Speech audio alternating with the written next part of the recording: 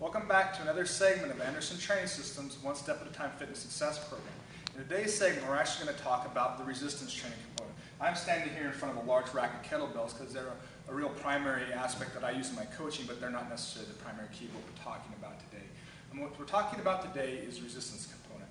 And with the resistance component in the coaching that we do at Anderson Training Systems is that we actually teach movements, not muscles. Many of you are probably familiar with bodybuilding magazines. Even Men's Health, to some degree, have always espoused and through the years espoused that we're going to do training splits, we're going to do body part splits, we're going to do chest and biceps, we're going to do back and triceps, and then maybe we'll do some legs. Most of you guys out there aren't even touching the legs, by the way. I've heard lots of stories about guys thinking the treadmill walking is going to be enough to work their legs, and they're flat out wrong. With the component here, all the great coaches and all the coaches that I know that are working with high quality athletes or general population up to 60, 65, 70-year-old people, they're training movements, not muscles. And the reason is that we want to basically make everything that we coach based around how the body moves, about increasing mobility, about things that are really going to make a difference. That one makes a big difference as far as the amount of work's done. We can accumulate and spread the work across the entire body without having to completely wear out one muscle group. Very desirable for those of you that are looking for fat loss. For those of you that are looking to really improve quality of life, another great way, because we're going to address your ability to move and move efficiently.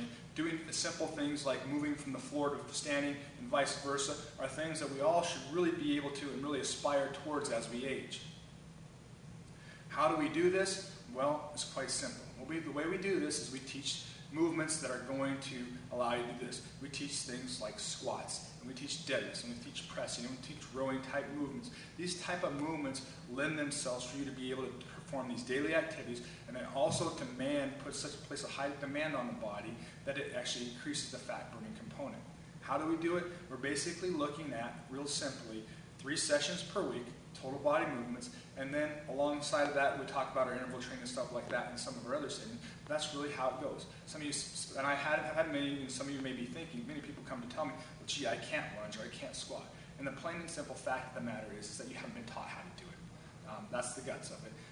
And in some of our other training programs and some stuff that we have, the programs we have, we actually teach you how to perform that properly. We're not going to address that component right here in this. But just know the fact that 9 times out of 10, when people walk into my facility, they don't know how to lunge, they don't know how to squat, they don't know how to row, they don't know how to do really anything. They may have done it, and they may have actually made the weight of resistance move, but they don't know how to do it correctly, and that's the key point. So what we're looking at, and just the key thing to remember when you're looking at resistance training programs is, we're looking at movements, not muscles. We want to get the most bang for our buck. We want to get muscle movements that demand as much from our musculature as absolutely possible in order to get, for most of you that are out there looking for really big goals and big achievement in the fat loss category, but also for those of you that are looking for quality of life and continued quality of life as you age.